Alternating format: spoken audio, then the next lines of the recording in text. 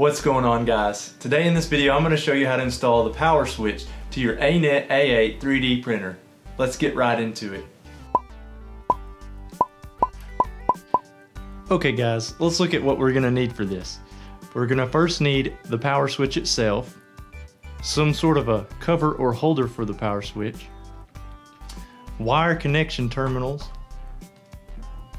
a cable for the power switch, the original cable to the Anet A8. We're just going to use the wires out of it. We will not be using the other end.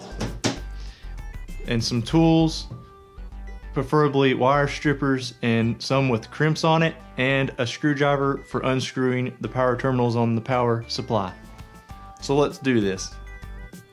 First things we need to do, if you've ordered the same switch that I'm using in this video, then it will come in 3 separate pieces. I've already stuck the fuse into this plastic holder, and all you need to do is line it up with the thing. It'll only go in one way, and slide it down in the middle slot on the switch.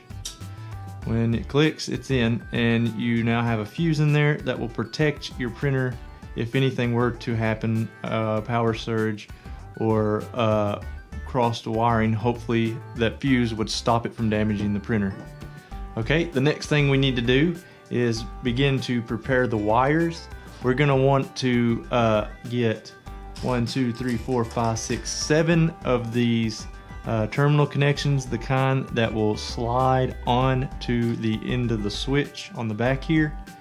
You're going to need 7 of these, and then you're going to need 3 that look something like this. This will slide on the terminal connection on the actual power supply that's attached to the printer itself behind the screw.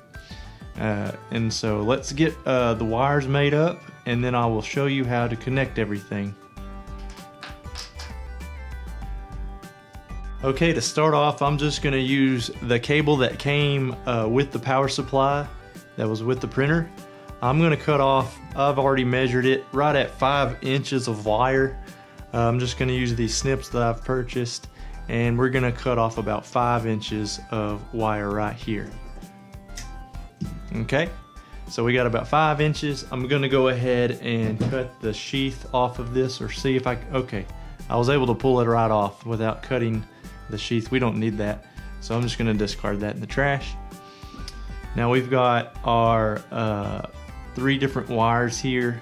3 of these will be going to the power supply, and then 3 will go here, and then all we need is 2 more wires to go and jump on the switch itself. So let's go ahead and cut these up, and then I'll show you how to attach the ends.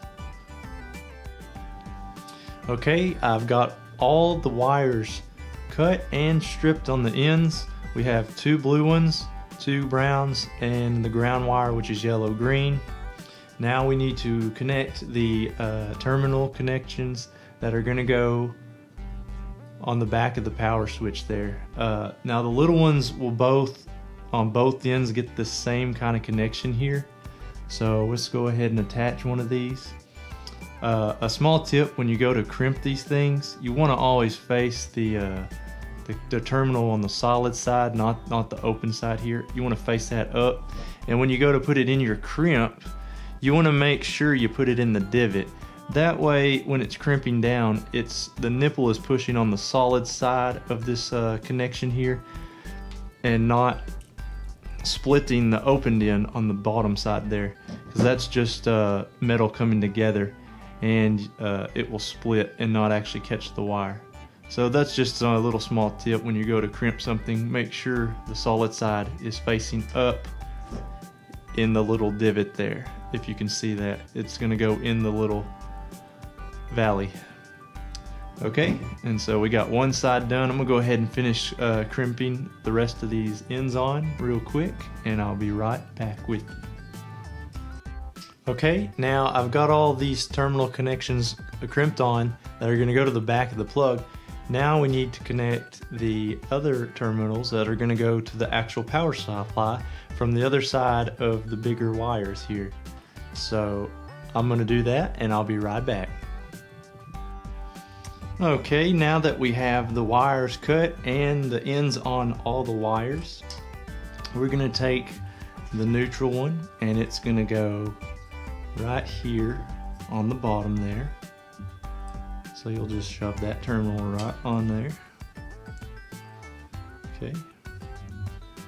Then we want to take the brown, which is representing our hot leg, and it's gonna go right here on the second one up, as you can see there. And we're just gonna bend that thing straight over, and it's gonna go on the first socket closest to it, just like that. Okay, and now we'll take our other jumper, which is the neutral, the blue, and it's gonna go right here in the center of the first two we did, just like that. And then we're gonna jump it straight over. It's a little short, it's a little tight because I didn't make the wire long enough, but as long as the terminals here are not touching each other, it should be perfectly fine. Okay, and the last two are gonna be the blue long one and the brown long one, and you're gonna put those matching up with the ones that are plugged here. So the blue one would go again on the top, and then you've got the brown one, which will go alongside the other brown one here underneath the blue one. Alrighty. Okay, that's it. This is how it should look once it's wired up. Of course, we haven't hooked it to the power supply yet. But you've got long blue one, long brown one here. The brown is jumpered to the one closest to it in the middle here. You've got the blue one going to the outside, jump to the bottom one here. And then the ground all by itself at the very bottom here. Alrighty. The next step is going to be to go ahead and put it through our cover here. Okay, and we're going to go ahead and give it a little push. Oh, and to mention, this cover I printed it off Thingiverse. I'll add a link to it. I chose it just because I liked how it looked. There's other ones out there you can pick from. I just like the fact that it had the Anet A8 cut out in it, and it looked pretty cool, so I chose this one. I'll link it down in the description. I'll also have a link to where you can get a switch just like this. Okay, and now we're gonna go ahead and attach this over there on the power supply itself. So let me move the camera and we'll get right to it. Okay, so here we are over at the power supply. We're gonna go ahead and lay our thing here. Now the order of the wires, you want to start from the left side. It's 1, 2, and 3. The very far left is gonna be your brown wire. So you're just gonna wanna slide that right under here. Let me get at a better angle here. Okay. And you're gonna go ahead and slide it in the terminal.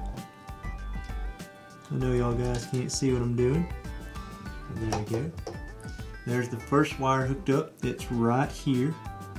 And I've got it in the very first terminal. That's the brown wire.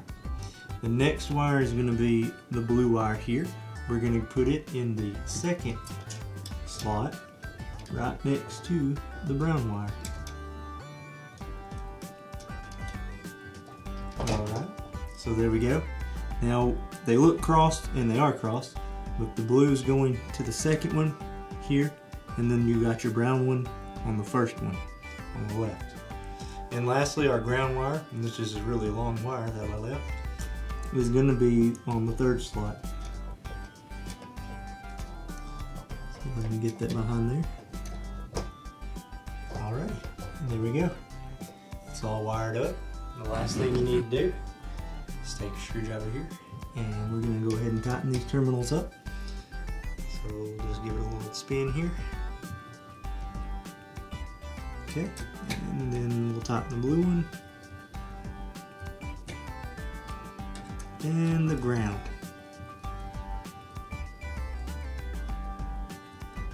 Okay, it's all tightened up. And remember, it's brown, blue, and then your ground wire. And we can just flip our little cover here up and slide it on, making sure that nothing is touching the chassis itself. Okay. And one thing I forgot you will need in order to secure this 3D printed cover is you're going to need a tiny little screw. This one came from a motherboard off an older computer. So something in that size range. I do not know exactly what size this is. But the slot on the side of this power supply where the screw goes fits it just right. So that's what I'm using. And I'm sure with a small amount of research, or if you have some screws laying around, you can find the right one. And again, I'm using my screwdriver to screw that on.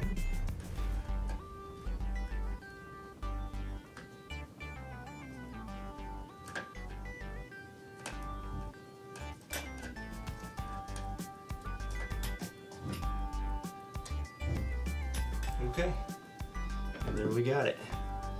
That is on there. The last thing we're gonna do is go ahead and hook it to power. So I'm just using that power cable I had. Any of these cables, most TVs or even computers, if you can find one, use these. They're pretty universal. It's just a little 3-prong here. All right, so we're gonna plug that right here into our power switch, and then I'm plugging the other end of the power switch into an outlet right over here along the wall. And let's see if this thing powers up.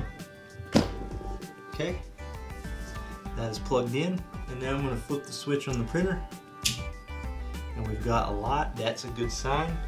It looks like everything's working.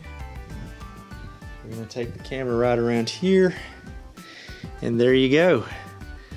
The printer is on and it is working. So there you go, guys. This is how you're going to want to wire up your power switch to the side of your printer. And man, I tell you, that is convenient in case of any kind of emergency.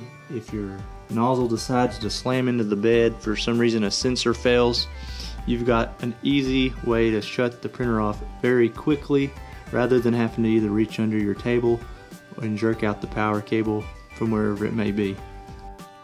Thank you guys so much for watching this video. I hope it helped you out, and I'll see you in the next one.